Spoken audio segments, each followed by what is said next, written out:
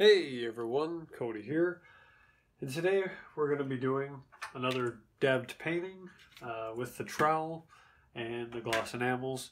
I feel like it's kind of my signature style now, and I really don't see anyone doing this type of painting, and I feel very comfortable with it, which is very important when you're creating artwork. You want to feel comfortable in making it. You know what, I was going to do this and I wasn't sure, but I'm going to do it real quick. So before we get started, I'm going to show you some pieces. And each of these pieces that I show you is like a different type of technique, right? So this is a piece of artwork that I did. It's an abstract, obviously, but I did it with acrylic. Now, the thing I like about acrylic is this texture, okay? You can feel the rigidness of the textures on the piece. And this was done by taking a small plastic scraper, like a little drywall scraper, and just running through black and white until it made gray. And then as I kept making those grays, I kept applying it, so it became like a thick, almost pesto, paste. I don't know what you would call it, but anyway, impasta. I have no idea what the word is that I'm thinking of. But anyway, so I just kept layering it, so it became a very thick layer. So this, again, that's the piece, and next to my beautiful weed whacker. But the reason I'm showing you this is because it's a cool piece, but it's not me. Okay? Fun to make, very cool, looks very abstract, but ultimately I know it's not me. So let me move on to another one. So this piece right here is just jagged like brush strokes that I did with gloss enamel. And again, this might be cool for somebody. They might like it. People might enjoy doing this style. But after doing it, I know it's not me. Here's another one. This is a very simple minimalist abstract. And, it's just blue, white, and gold. The blue and white are gloss enamel. The gold is abstract. And again, you can kind of see that I just layered it to make texture. Now, don't get me wrong. I do like this painting, but it's not me. Here's another scraped abstract that I did. And I did like it kind of when I first made it, but as it kind of just sat there, I liked it less and less. I'm not sure why. It just, after they sit for a while, okay, here's the problem, is I'll make a piece and then I'll like it at first and then I'll set it down for a while and then I won't like it. That's just kind of how it goes for me. So I kind of have to give a piece time to really decide whether I like it or not. Now I'm going to set another piece down real quick and just show you. But these scraped paintings like this, which I did in a video, this I really like doing. I really get, like when I look at it, I'm happy about this piece, right? And these dabbed paintings that I've been doing, where I just stipple the paint, I like that. I'm happy with it. It looks cool. It's very dynamic. And I think part of the problem comes with the fact that I'm very insecure about the canvas, okay? So I don't like paintings that have a lot of white space or a lot of solid blocks of one color without, movement. I've just come to realize that that's just who I am as an artist. And, this is cool. These are all cool, but like I said, I like this painting, but there's just too much solid blocks of color. So that's just me. It's important to kind of realize as an artist, like what you're trying to achieve from the art you're making, but also what it is that you like to do and what makes you happy as an artist. And I could do these other paintings all the time, but they would make me unhappy.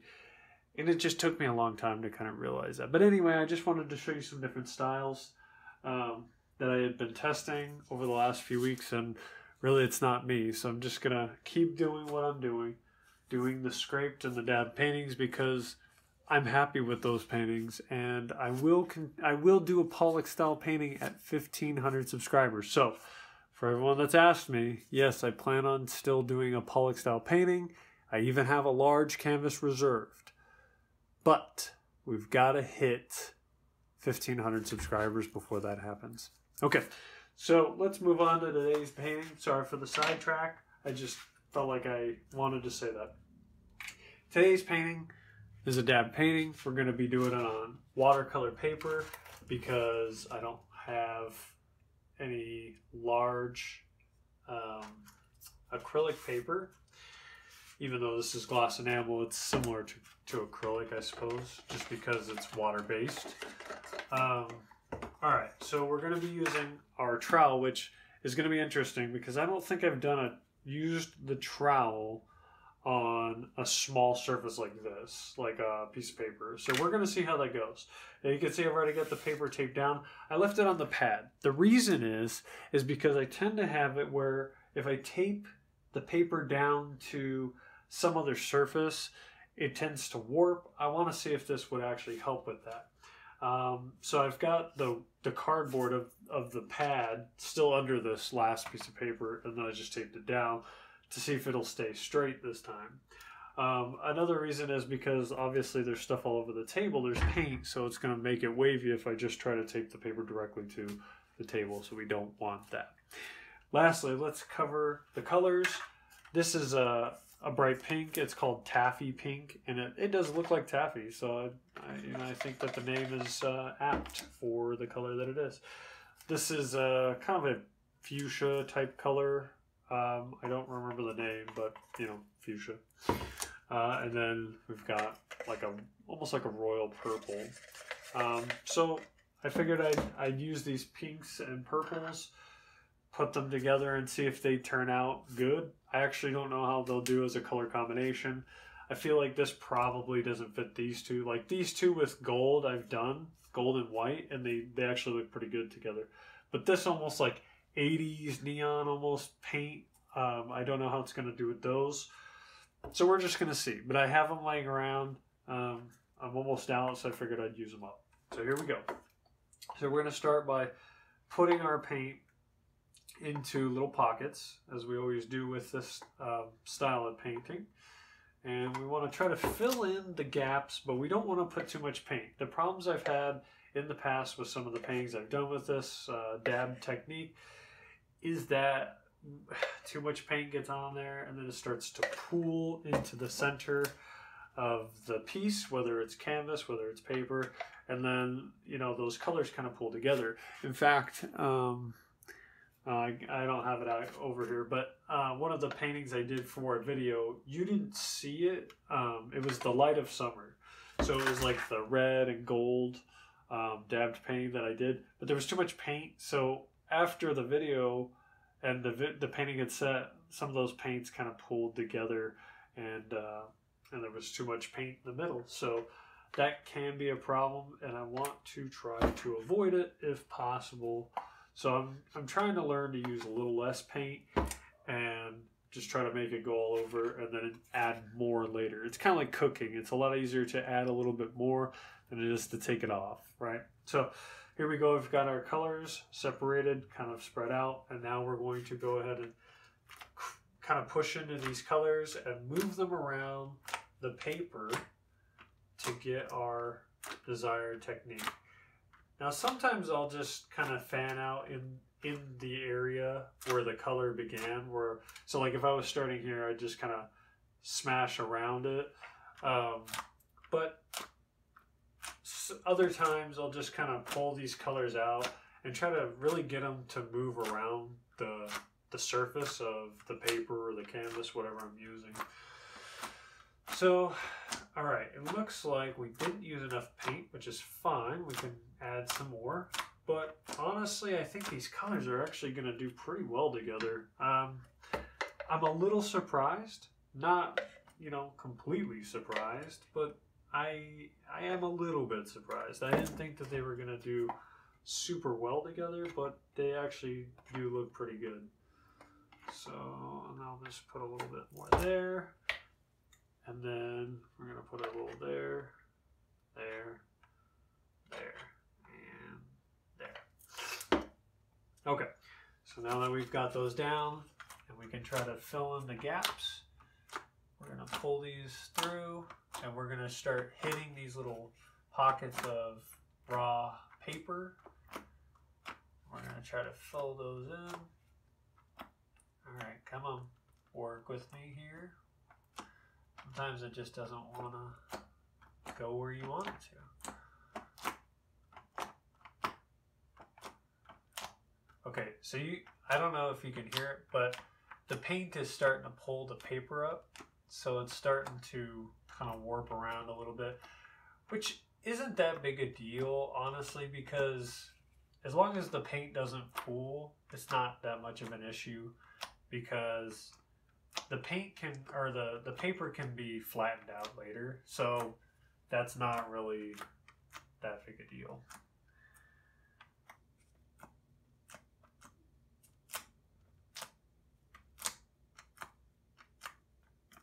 All right, so we've got a little bit of pooling right here. You can see that it's moving a little bit. So we're going to try to use any of these areas with a little bit more paint to fill in these areas with less paint.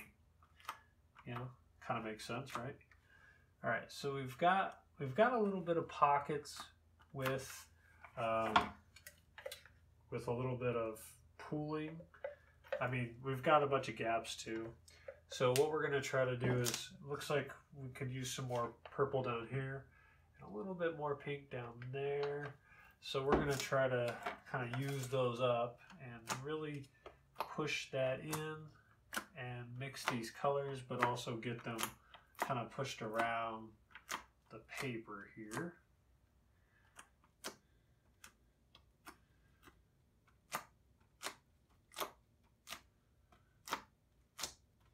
And when I pull the trowel up, I try to pull it up like straight up so that it leaves the little kind of star shapes, I guess. All right, so one problem that we're having, and you can probably see it, is that it's getting a little muddy down here. So what I'm going to do is I'm going to go ahead and wipe this off, because after you've pressed it down so many times, those colors kind of start to mix together. And a little bit of that is okay, but I don't like a lot of it, because then you start to lose those distinct colors. Oh no! I just got paint on my sandals. That's terrible. So the only way that we can really correct this is, unfortunately, by adding a little bit more paint. I don't want to add too much because I don't want it to pool, but if we can kind of add just a little bit and get these colors to kind of mix, then I think we'll be okay. So we'll add a little bit up there because there was a little bit of a gap there, there, and there. And I think that's good. All right, so now what we're going to do is we're going to go ahead and kind of try to get these colors spread out. So this technique is kind of a balancing, like a test in balancing, because if you use too much paint, then it pools. If you don't use enough paint, then it starts to just continue to gray over and over and over, and you lose those distinct colors. So this technique, while not necessarily hard, there is a little bit of trial and error in it, and kind of learning how to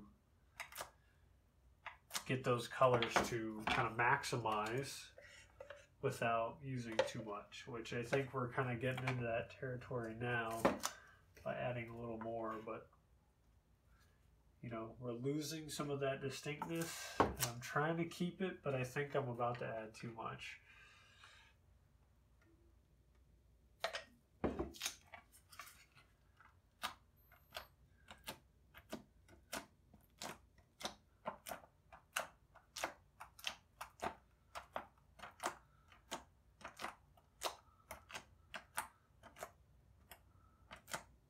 So now I'm just going to try to pull some of these other colors into these other areas down here where we've kind of lost it, and see if I can just add a little bit color to them so they're not so runny. All right. Now I've got a good base to work with. Okay, I think we're pretty good. Now, the only real question will be is if it pools. Unfortunately, I won't know right away, and I could hit it with a heat gun. I do have a heat gun, and I could run over it with a heat gun to kind of get it to dry faster. The problem with the heat gun on gloss enamel is that it tends to